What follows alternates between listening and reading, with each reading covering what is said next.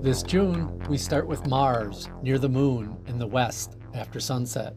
On June 6th, the moon moves near Spica in Virgo. On June 10th, we have the strawberry moon in Scorpius and spot the summer triangle and the three bright stars, Vega, Altair, and Deneb. Our Earth's tilt gives us the summer solstice on June 20th. The sun has been climbing higher each day since last winter.